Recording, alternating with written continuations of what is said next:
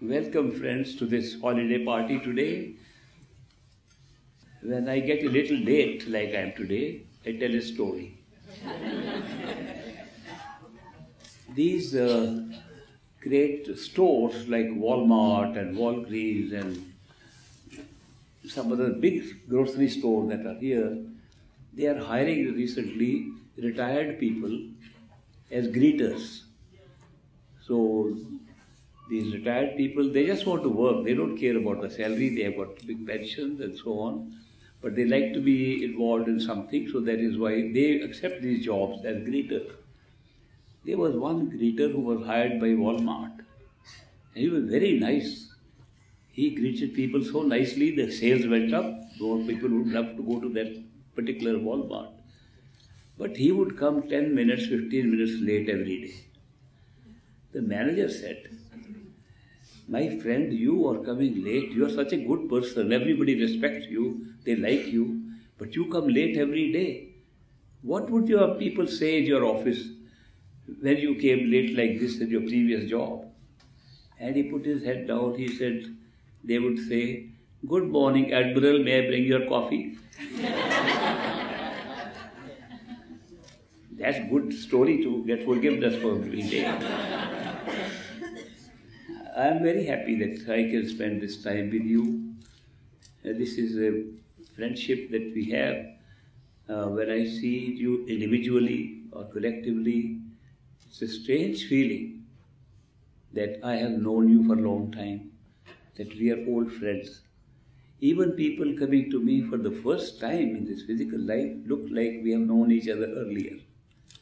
I don't know where this feeling comes from, but it establishes a kind of relationship that's very difficult to find normally in the world.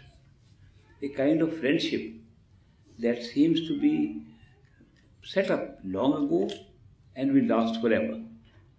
It's not the kind of casual acquaintance we have with people. So that is why sometimes one gets a feeling that these relationships we have are not born out of our contacts in this life. They may be from previous lives. We recirculate again and again because the karmic pattern is such that we have to meet the same people again and again. We don't have karma with some people and then we can't pay off with other people. The law of karma says that we have to settle the accounts with the same people. By the way, the karma is created by the human mind. It is not created by nature. It's not created by animals and birds and so on. It is created by the human mind. When the human mind intends to do something, it creates a karma. If it actually does that, it enhances the effect of that karma. But the law of karma says that the only form of life in which karma can be created is the human form, and it is created at the level of the mind, not at the level of the action of the body. Some people think that it is the action that creates karma. That is not true. You can have many actions, unintentional, not knowing, and not in conscious awareness. So many actions we do of which we are not even aware of, or they are so accidental that we have no intention. How can that be creating a karma to pay off? That is why the law of karma says that only when we intend to do something, karma is created, whether we do it or not. But if the action is carried out, the impact of that karma for repayment is enhanced. That is what the law of karma says. Karma is created by the mind and paid off by the mind. It's not paid off by the body or by the sense perceptions or by anything else. It's created in the mind and paid off by the mind. If the mind feels happy, you got a good result from your good karma. And if your mind is sad and pain, then you are paying off a bad karma. What determines what is good and bad karma is also our own mind. The mind determines what is good and bad, and that is based upon where we are born, who our parents are, what our society is in which we live, what country we live in, what culture we are born in. All these things, all the situations created for us by our birth at a particular place determine what our moral code is, what our moral values are, what we think is good, what is bad. Once the mind accepts what is good and bad, it follows that. And therefore, a lot depends on where you are born, what your culture is, what your people believe in. Very often you will find that what is good in one country is not good in another country, what is bad in one country not bad in another country. Not only that, what was good once, 100 years ago, is bad today, what was bad then is good today. These good and bad changes all the time. So what we call our moral code, there is no set moral code at all. The moral code is set in our own minds, and the mind then follows it and it considers this is good, this is bad, and its own consideration at the time of making an intention generates the kind of karma that we have to pay off. Karma can only be created in the human life. That is why it's called karam juni. That means a life in which karma can be created. All other lives, all other forms of life, all 8.4 million minus 1 are to pay off karma. You can imagine how much capacity we have to create that large amount of karma. It requires millions of lives to pay it off. That is only possible because the karma is not based on action but on intention. Every day we say, I wish I could do that to somebody, karma created. Now, karma can be paid off in many forms. It can be paid off in plant life. It can be paid off in life of insects and birds and animals and human beings and angels and gods and those who created these universes. All these are means of payment. The old story goes that Lord Krishna, when he was very young, he was with his young friend Udo, and they were in the forest or in the grazing ground, taking the cows out for grazing. And there Krishna says, Arjun, the nature of karma cannot be easily explained. We don't understand what it is. It has such great ramifications that no human being understands it. For example, at that time we saw a little ant crawling on the ground. He said, look, Udo, this ant that's crawling here was once Brahma, the creator of this universe. This very ant at one time was Indra, which is the lord of one of the largest heavens in the astral plane. Because of his earlier karma, when that period of his glory ended, he became an ant. He says there is no end to this, that you cannot do something good to overcome a bad karma. If you do something good today, you are rewarded for it. You do something bad today, you are punished for it by your own mind. Rewarded by your mind, punished by your mind. Circumstances are created by which you accept their reward and punishment. That is all that karma is about. But the ramifications of karma are so deep that because we have created intentions in our mind, we are virtually trapping ourselves forever into birth and rebirth. Because we cannot escape from the cycle of birth and rebirth unless we are able to pay off our karma. And the karma keeps on increasing. We sometimes feel the best time to pay off karma might be in the form of a human being. Because we can regret, we can feel sorry, we can have a sense of guilt. Oh, we did bad things, we'll pay off. Good things we enjoy. But that is not true. The karma is very little paid off in a human life. We don't have enough time. Trees can live for thousands of years. Angels can live for millions of years. Angels can live the whole life of a mind. God who created the universes at different levels of consciousness are created for millions of years. Imagine karma being paid off in that form. It can take so long. Human life is very short. That is why what happens in human life, that it not only gives us the opportunity to create karma, it also gives opportunity to pay off karma, but the time is very short to pay off karma. Therefore, most of our karma is not paid off in one human life, nor in two, nor in 10. If you know how much we put intentions into our head, you can imagine it cannot be paid off in several human lives. Therefore, we are sowing seeds here through our intention to stay forever, virtually forever. Where does the karma go if we have not paid off in one human life? It goes into a reserve. A reserve that's also in our own mind. Mind has a very long life, millions of lives, 3 to 5 million lives is estimated by some calculators or mystic calculators. They say the mind's life is as much as 3 to 5 million of physical years. So in one mind you can hold on the karma of several lifetimes and keep on paying, keep on getting reward, keep on getting punishment. Therefore they divide karma into 3 parts. One which we have created this life from past karma, which we call pralabdha or destiny. It is our destiny to be born like that. That is our past karma, from which pieces have been taken, not necessarily from one life, from several lives.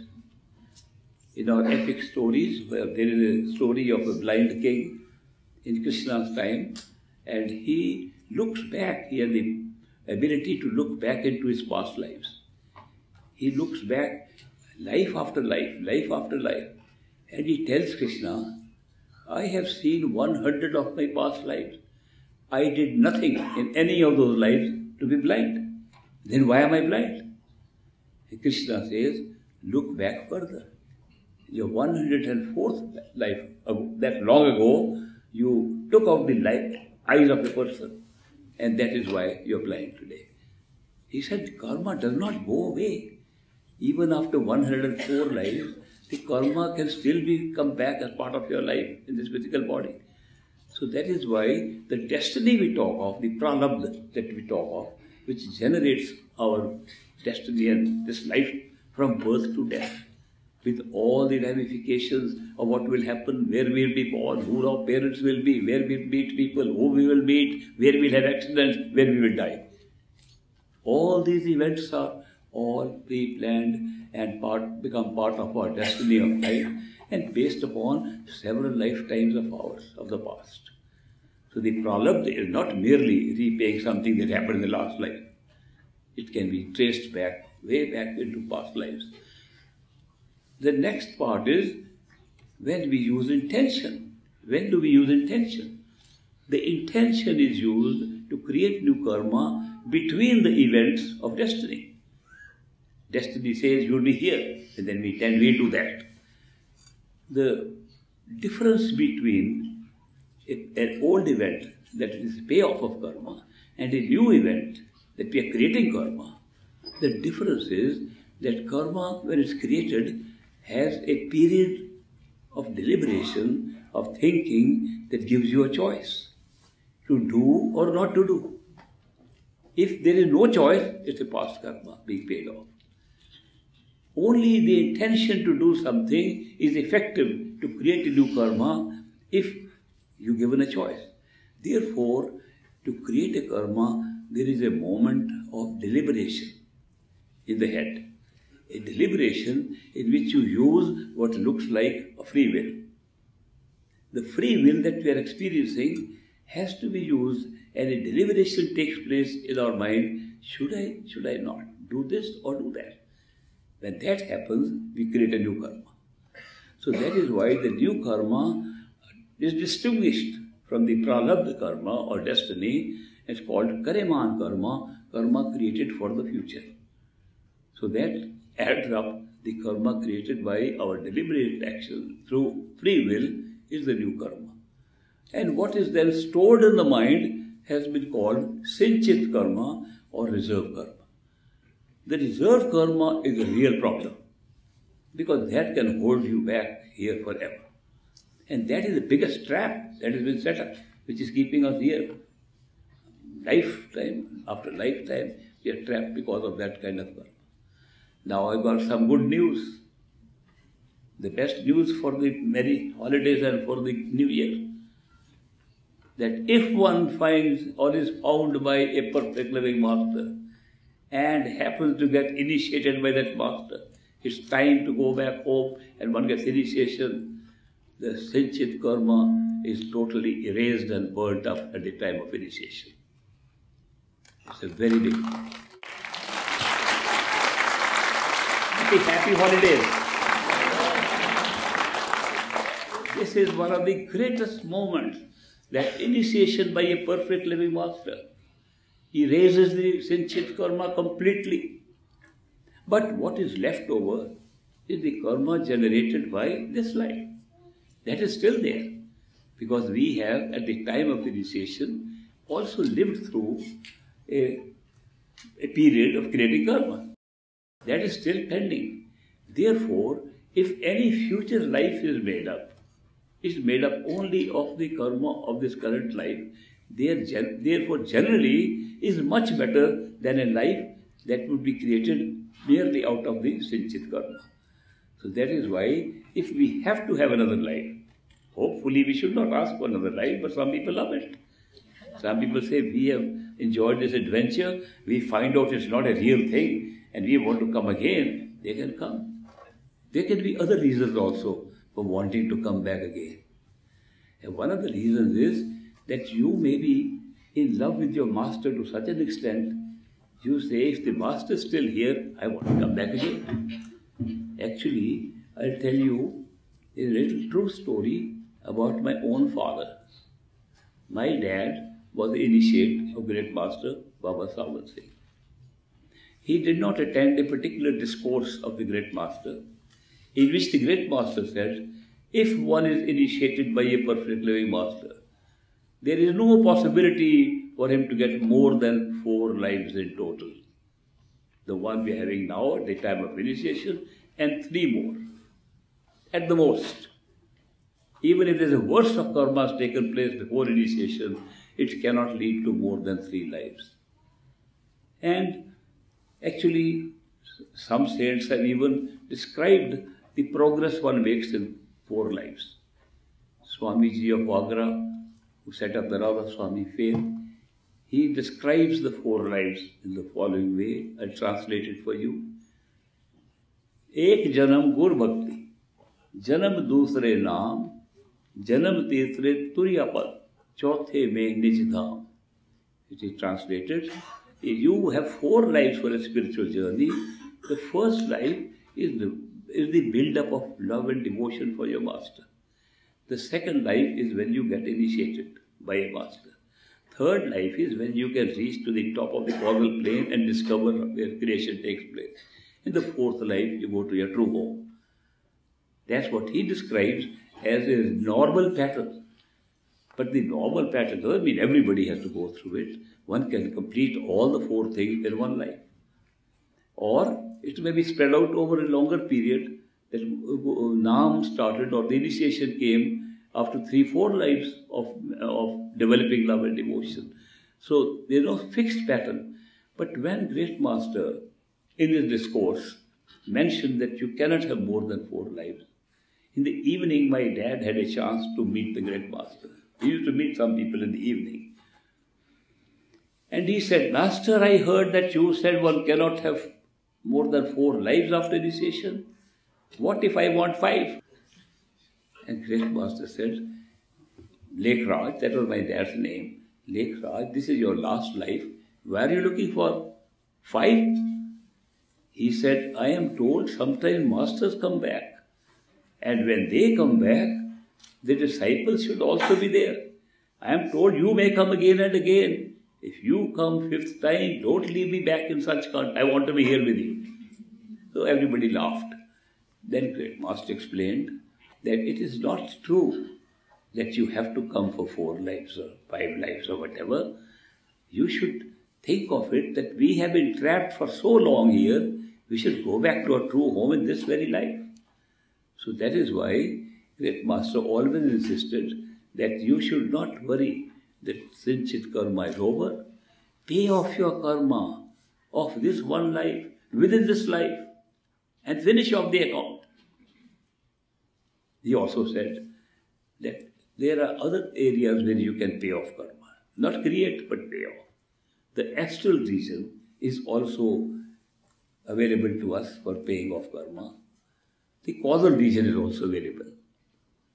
Some people say that some masters have specially emphasized that some karma is held up and you have to pay it off in the astral causal stages, and you cannot go to your true home till they are paid in those stages.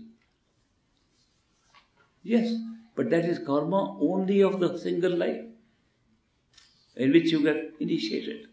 When you get initiated, that period which you already passed, if there is too much burden on this, and great master says, Master don't want you to come again.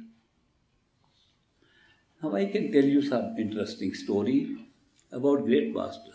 He was a very clever master, a very clever gentleman. When he was being appointed as a master by his master, Baba Jamal Singh, the story runs and narrated to me by one of the people who was present at that time. Old man who was present at the time when Baba Jamal Singh, great master's master, told him that you will be the next master. There were 14 people sitting there. 14 people are sitting and Baba Jamal Singh is saying, this will be my last day of talking to you. My work is done. My work will now be carried out by you, Sawan Singh. He pointed out to great master. And great master got a little alarmed. And he looked around and he said, Master, there are 14 of us sitting here.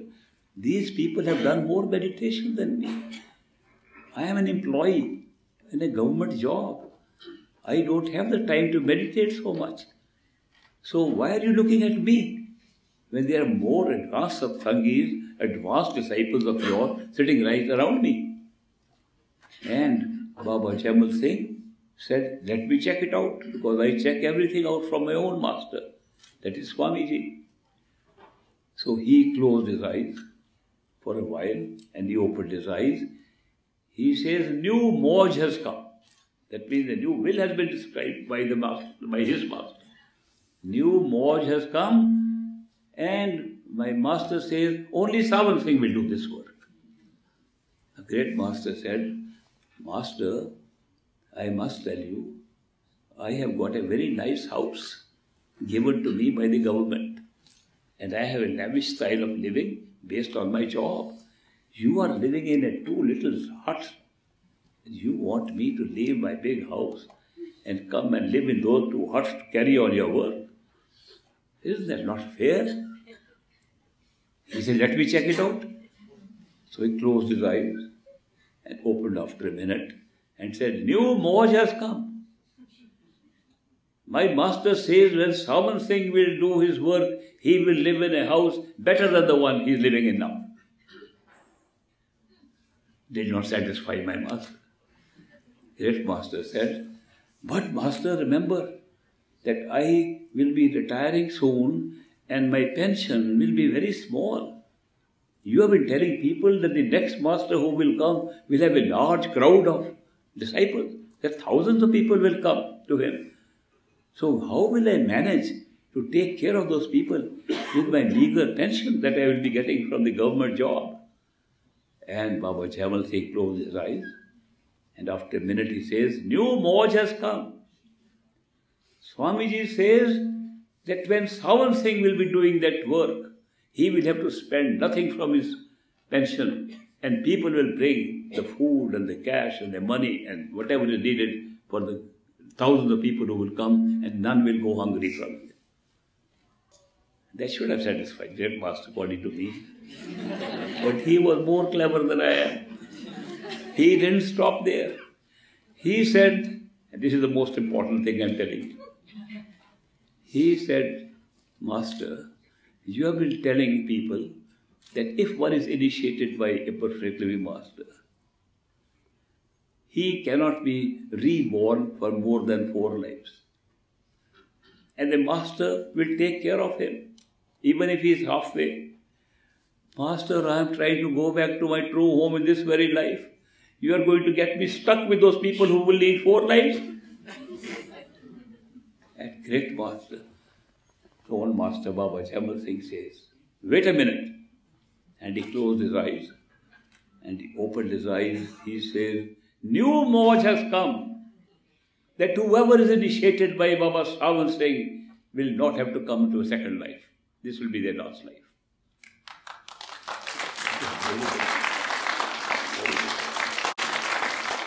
Very big news.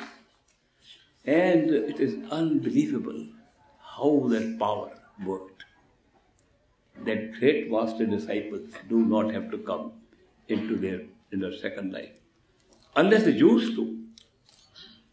They can choose to come another life. There can be many reasons for the choice.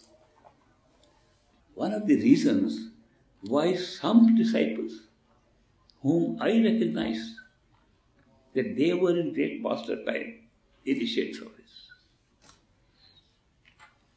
And when I talk to them, they say we feel we were there in the Dera, in our previous birth. We have been born in America now, we are Americans, but we remember. It's feeling we have a deja vu when we go there or see something that we were possibly there in a past life. And I get the same feeling when I see those people. Then the thought comes to me that why have they come again when they were not supposed to come? That was supposed to be their last life. So I had to check up with my own master. So the answer given was very interesting. He said that what Baba Jamal Singh said, they will not have to come, but they can come if they want. Why are they coming in the United States of America? The reason can be traced back to 1937. In 1937, great master told one of his American disciples, Julian Johnson, he said, you have come here to take spirituality to America. He said the axis of spirituality, which has been in the East and the Middle East for a long time. If you look at the history of the great masters who came, perfectly the masters who came, they were born in the East. They were born in India, China, and those countries, large countries. But the West was trying to make money, to build up fortunes, to build up affluence. The West will build up the affluence to a point that the riches they will make, the money they will make, will neither give them peace nor happiness. Therefore, they will look to something that is coming from the East, the spirituality. Therefore, the axis of spirituality will shift. And the spiritual seeking that has been existing for a long time in the East will shift to the West.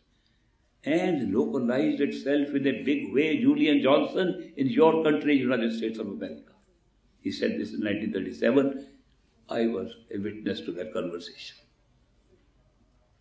In fact, I must tell you, it was that conversation that stuck in my mind, and United States of America looked like a very good destination. As soon as I retired from my job, I said I have to go to that country, United States of America, and take a ringside seat to see the show that great master is talking about. That's why I'm here. And I'm seeing the show. That really the axis of spirituality is shifting. He also said, great master also said, that whereas the people in America will think that the economic development and development of wealth is the biggest thing, they will change that. The economic rise of the West will decline. The spiritual values will go up. On the other hand, in the East, in countries like India and China, the big countries, they will lose spirituality gradually. And affluence will become their object, like in the West. This whole shift is taking place. You will see. This will take place 50, 60, 100 years. In the next 50, 60, 100 years. This is exactly what I'm saying now. They are all, India, China, both countries are so busy trying to make physical wealth. That's the biggest goal for them now. And in this country, every day I find new people coming up, new organizations coming up, so many people getting more and more interested in discovering the ultimate truth. So many have found out this physical world is not our own world. So many new yoga centers are coming up. I got very surprised when I found that there was one gentleman, a comedian in Hollywood. His name was John Roger. And John Roger had never been to India, but in his dreams he saw a white bearded man. And when he checked it out, he found it was Great Master Baba Sahib Singh. He died a few years ago. In October of 2014, he passed away.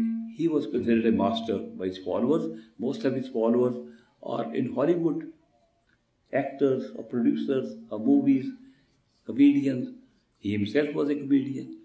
And he became a master teaching the principles of great masters' teachings without ever having met him. Because he said every time he finds that he gets the messages inside from the same white bearded man. In his bedroom, where he passed away, only 2 photographs are there, both of great master Baba Sahib Singh, whom he had never met. How is it possible? How is he doing this work? Another strange thing happened. How do I know about it? Because in October of 2014, he passed away. In October of 2015, a lady who was working with him for 40 years, she was on the typewriter preparing, on the computer, she was preparing a speech for their annual commemoration of his passing away, something that they were going to read at the meeting of their followers.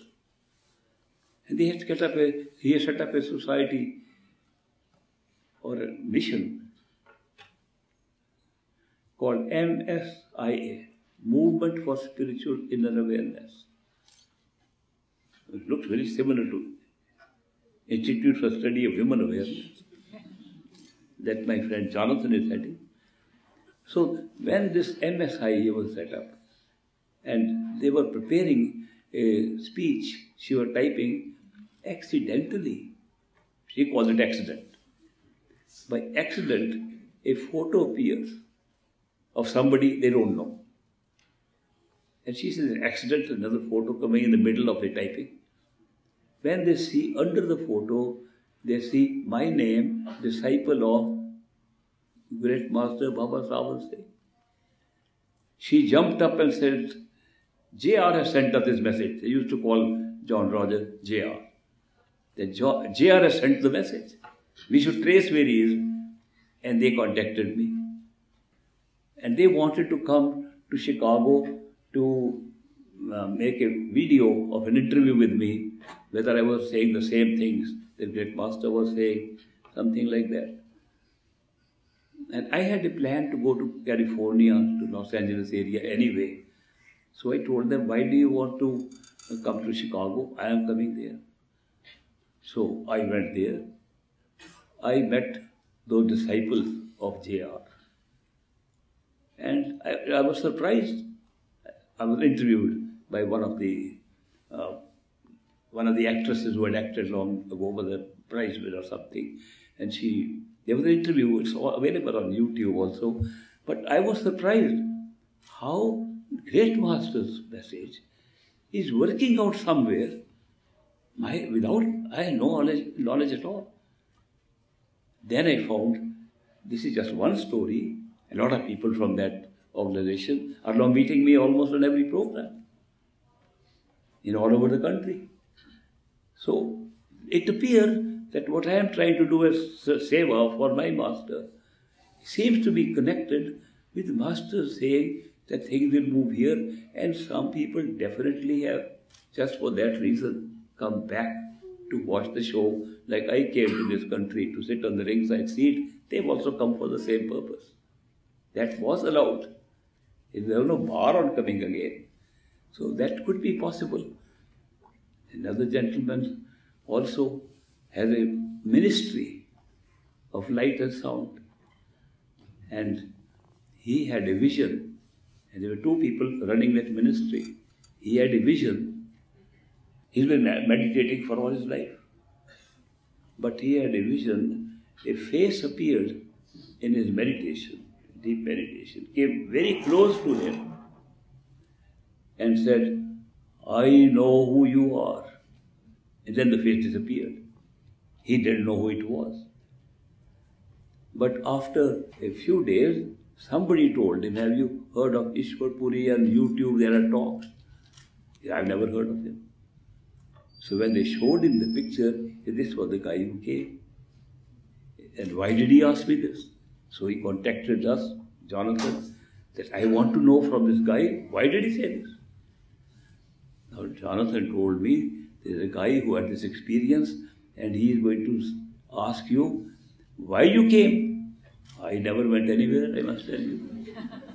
And why he said this? Supposing he comes to me tomorrow, he might come tomorrow and ask me, why did you say? I know who you are. What will I say? Should I pretend I really know? I should tell him, sorry friend, this is your own delusion, your own hallucination, I don't know. I am only mentioning these new developments taking place, which are showing that the prophecy of the great master Baba Sawan Singh is being implemented, is coming true, and is actually happening in the United States of America in a big way, West generally. It can go into South America, it will be in some parts of Europe. But what was in the East, Far East, is coming here.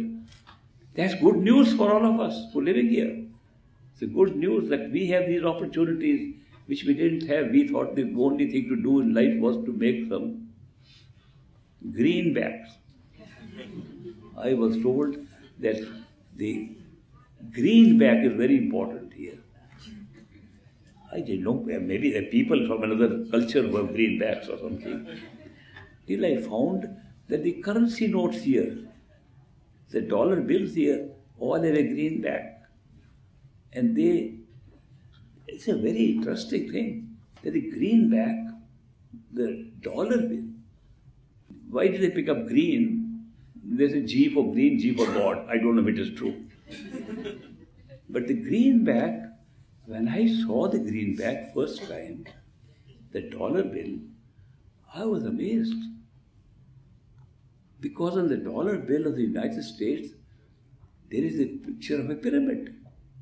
I don't know if you noticed, there's a pyramid on a dollar bill, and in the top of the pyramid is a single eye. A single eye, like what Jesus Christ spoke of. If thy eye be single, thy whole body shall be filled with light. I said, this is a great spiritual country. This is truly the greenback. But the front of the greenback is very interesting. I studied that dollar bill so carefully. I said, this country is destined to be a great spiritual country. If their whole currency, which is their God, which they worship, it contains this message itself. The message of a pyramid, the message of a single eye is right on their currency. It impressed me a lot. But I also noticed that at the stage when I came, which was in the 60s, the first time I visited here, at that time, the greenback was considered to be like God. People worshipped it.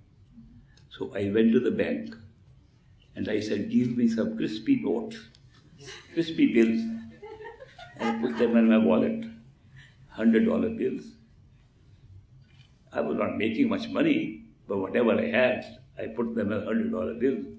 We would go to have a cup of coffee, I produce $100 bill. Everybody said he's an enlightened person. I'm telling you the truth.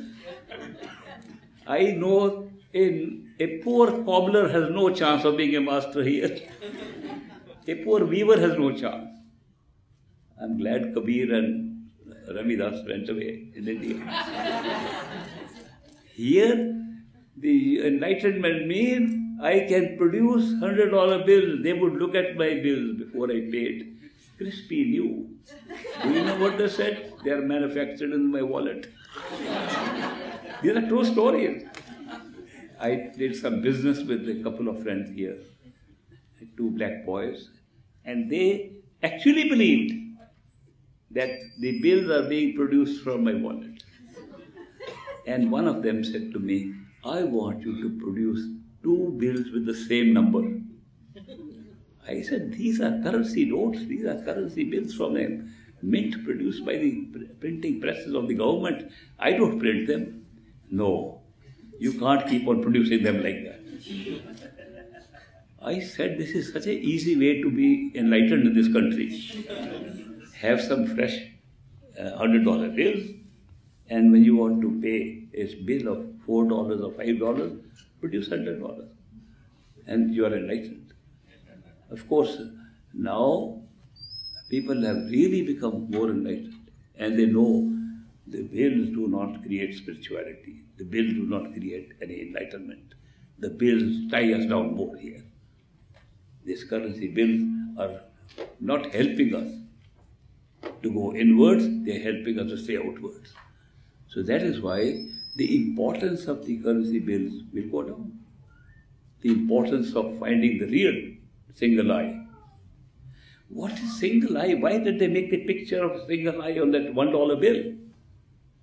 If you haven't seen it carefully, please look at the $1 bill and see how beautifully they're made on top of the pyramid. The single eye is merely a description of where we actually see with these 2 eyes. It's a very interesting feature. The 2 eyes in the physical body cannot see the same thing. They see 2 images.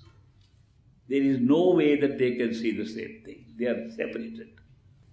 And you can easily close one eye and put a finger in front of you. You see finger at one place, open the other finger in a weaker form and move to another place. We are seeing 2 and making them one. Where are we making them one? In the physical body. I'm not talking about spiritual, inner third eye center or something. I am talking simply of the 2 physical eyes.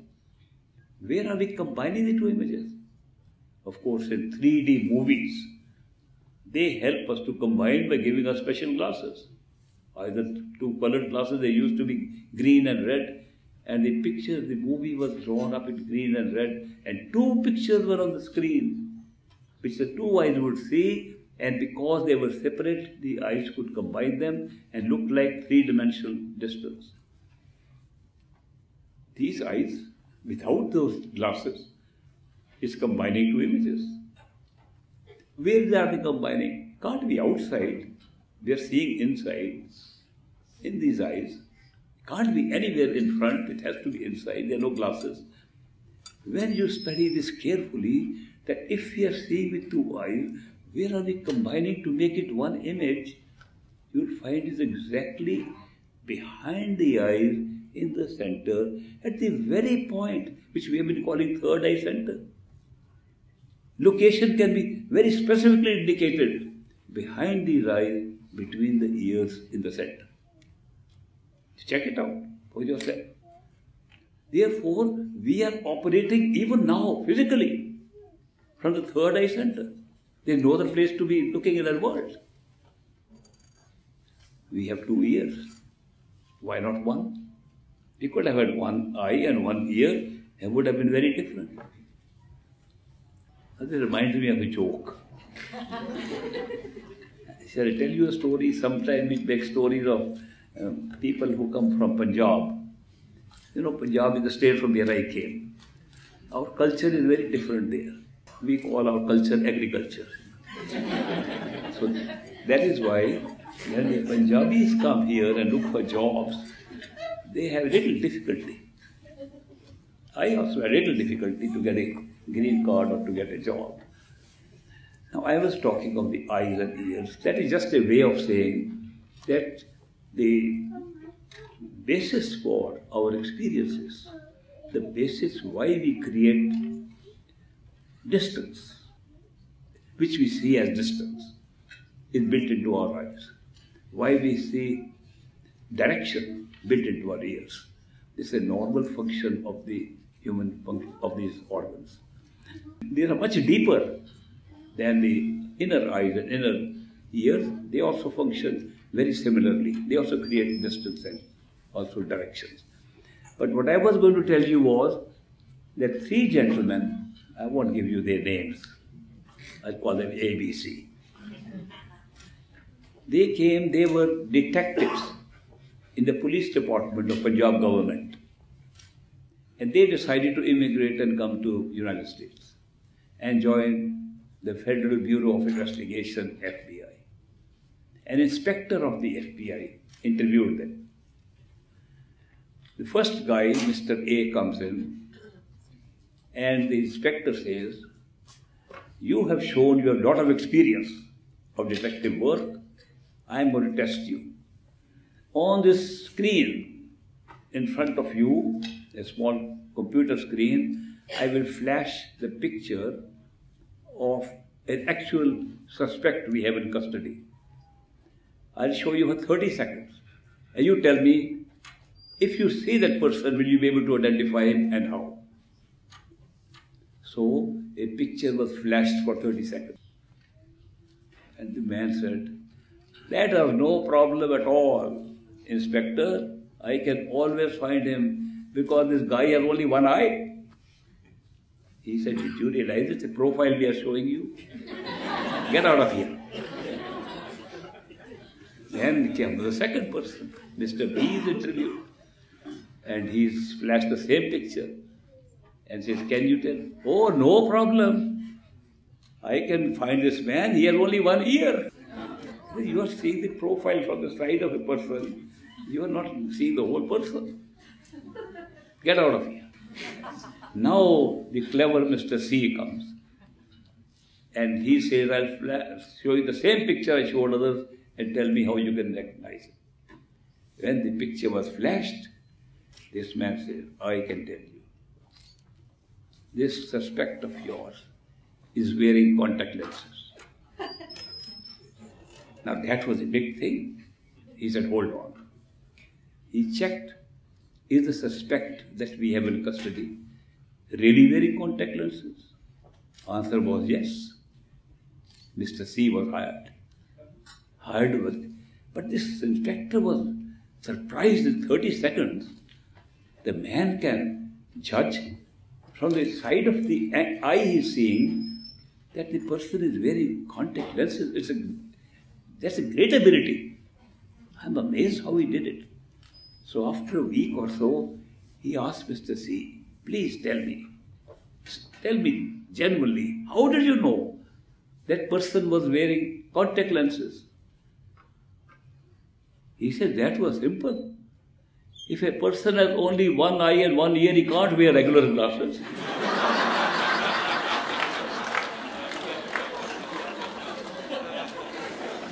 I'm glad we have two eyes and two ears. Just a story.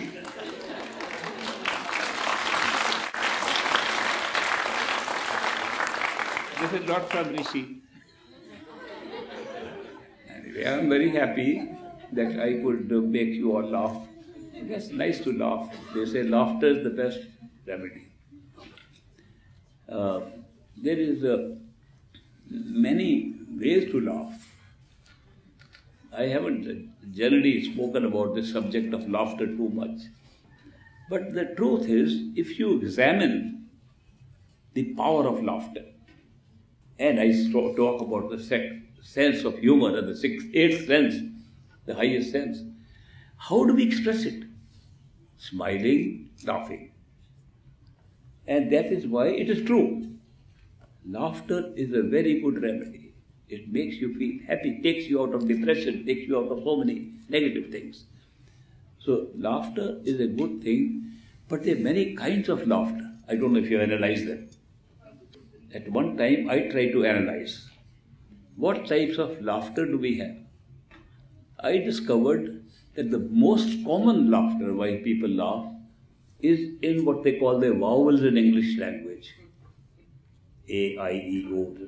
This is ha ha ha, like that. Or he he he. Ooh.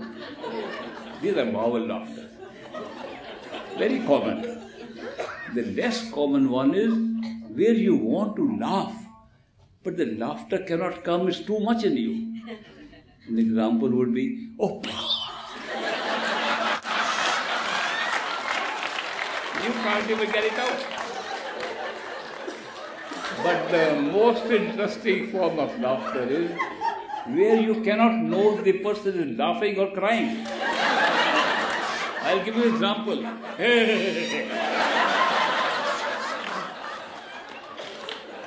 I'm glad you all laughed.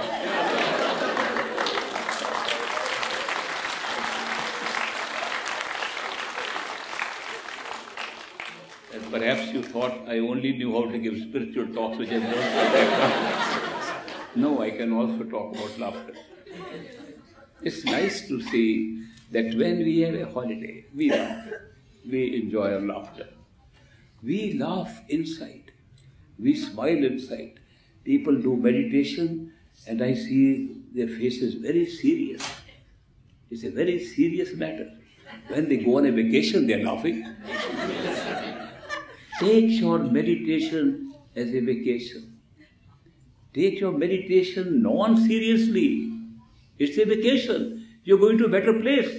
We run to beaches and these places to have a good time. And look at the variety of experiences available just by putting your attention within yourself. There's no greater vacation than that. There's no greater joy you can get than to travel inside. There's so much to travel. There's so much vastness. This world looks very vast. We can't even go anywhere. We're confined to one small little planet on which we are so small compared to the planet. And if you see the planet compared to Jupiter, another planet is so small. Compared to other stars, you can't even see it, not even a speck.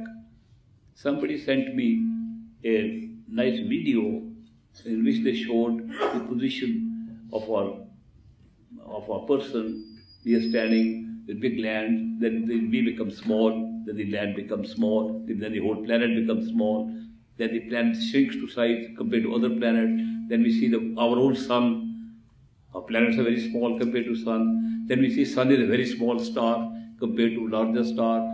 When we saw the size of the largest stars, they are so huge. We talk of billion times bigger star than our star existing.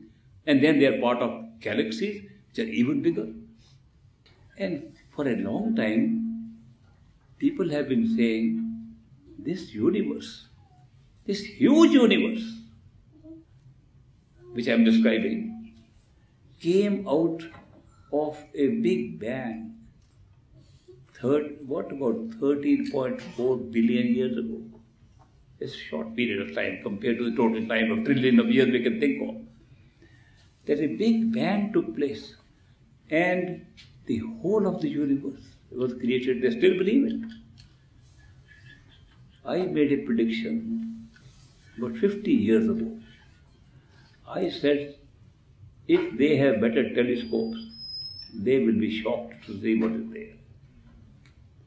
Because if we are born 13.4 or 13.6 billion years ago, then the whole universe didn't exist. Time and space did not exist. They were generated at that time. I have to fit in this concept with the concept that I learned from spiritual experiences, which say that this is a very long-term recreated universes again and again. There is no end to it.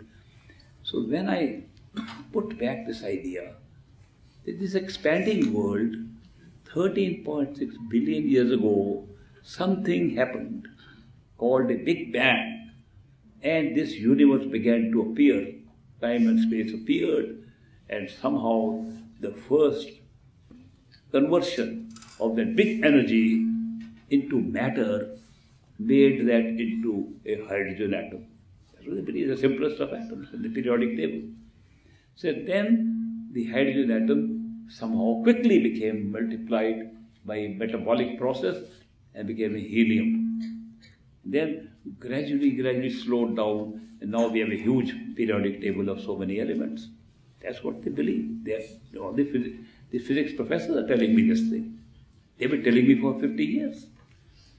And I said, if that is so, then if we have a telescope that can see a star far away, from where the light takes 1 year to come to us, and that is the nearest star, by the way, is more than 1 year, light year away. Then when we are seeing the star, we are not seeing the star as it is now. We are seeing the star as it was a year ago. It has taken 1 year for us to come, and now we are looking at it. We think it's a star in the sky, and actually it was there a year ago. It's a star, say 10 million years ago. We are seeing what was happening 10 million. They acknowledge that. They acknowledge nothing can move faster than the velocity of light. It takes 182,000 miles per second for light to come, and therefore a million of light years means that what we are seeing happened million years ago. If you go more, it can be billion years. If you go 13.6 billion years ago, you'll see the Big Bang. Very simple, elementary. So they began to build better telescopes. They have recently reached as far as almost 9 billion light years away and seen what happened 9 billion years away. It should be a much smaller universe, which is expanding. The further we go back in time, it should lead to one singularity where the Big Bang took place. Every time they have a better telescope, the universe is bigger than they ever imagined. How is that possible? They're trying to say at the beginning, the universe expanded very rapidly, and then it slowed down. Okay, wait for a few years more. You will cross 13.6 billion light years, and you see a much bigger universe existing. This bothered one of our scientists who died recently. Stephen Hawking, who was paralyzed because of his illness. And he was studying, first of all, the origin of these black holes.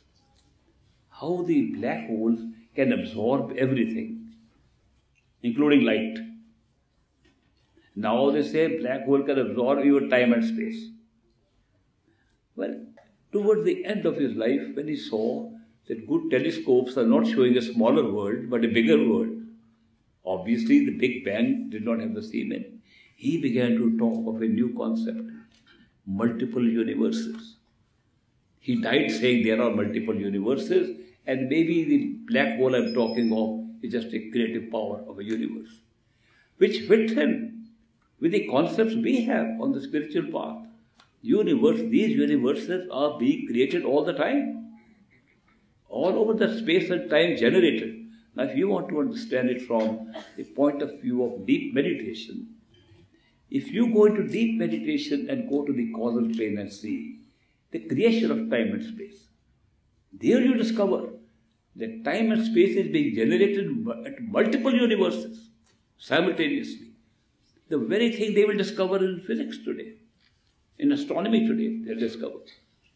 Imagine how much information you can have, which physics and science is trying to discover today, and they get shocked at every moment.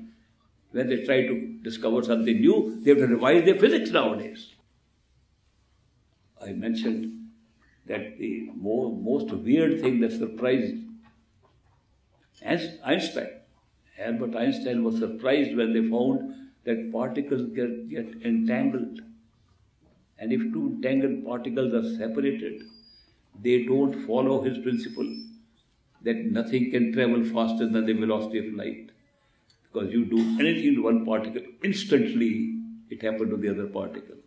It takes no time at all for the message to transfer. We have to break even that law that he was talking of. Only a few days ago, they were able to do something they never expected. They're breaking another law of physics. That when they transfer heat, when heat is transferred from one object to another, it needs particle of matter, a molecule or something, or an electromagnetic range existing. When heat comes from the sun to us, it travels through an electromagnetic layers existing. That is why heat can come. If there is total vacuum, with nothing in it, not even electromagnetic field, nor a particle, heat cannot be transferred. And only the other day, few days back, they transferred heat between two plates with utter vacuum. They are revising their physics again. Physics, science, what is wrong in these approaches is they are not willing to look at the observer. Who is observing these things? And that bothered people a lot. The observer is creating the universe. Are we really creating the universe? Science says no, universe is there, we are observing it, and changes do take place. The quantum physics was created because somebody observed that the light photons, the particles of light that go, when they are unobserved, they go as waves. One photon can pass through two apertures in a plate and form a wave pattern on the screen. But if it is observed or measured, it becomes a particle. That we are converting energy into matter by our observation. That now it's acknowledged.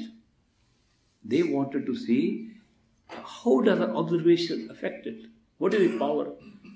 Only a few months back, they conducted an experiment in which they said, supposing it is not a human observer, let's say a mechanical observer, electronic observer, they put a phenomenon in front of them, made two electronic observers, and a third human observer observing the two electronic observers.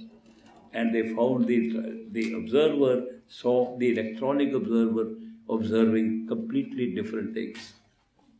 And they came to the conclusion in these words, there is no objective reality. They are big words. No objective reality, that we are creating our reality.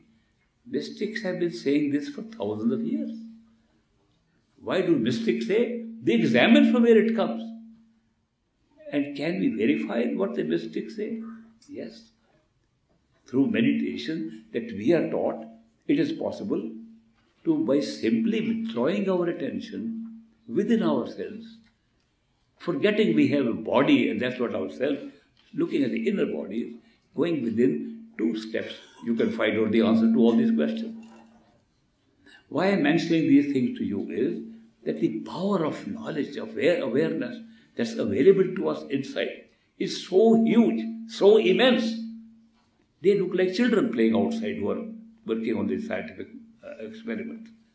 They won't listen to us. Everything is empirical and outside. You have to prove by what is outside, assume that to be real, then only science will begin.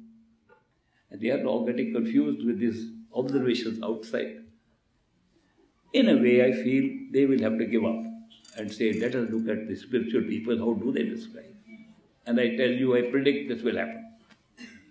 Science will give up its hands and say, yes, now let's look at what they have been saying for thousands of years, which is a better explanation than we can give. It's going to happen. I'm sharing these things with you because these are fascinating things that are happening around us at this time. Sometimes I feel we are very lucky to be born at this time. What if you're born long ago, wielding clubs and hitting each other in the Stone Age? I can't imagine doing that. I would be a failure in handling a big club to hit anybody. Or to say in the future, when we'll find the Earth, the planet Earth, has lost all its beauty. We are living in satellites outside, going around the planet, and the dead bodies from the satellites are being thrown as a garbage, that we made the planet which we loved so much into a grave. I don't want to live in that age. We are living in the best of times. Let's enjoy. Not only today's holiday, enjoy your life as the best holiday because it's the best time to live here and best time to enjoy. Thank you very much. Happy New Year. Happy holidays. I'll see you in the new year now.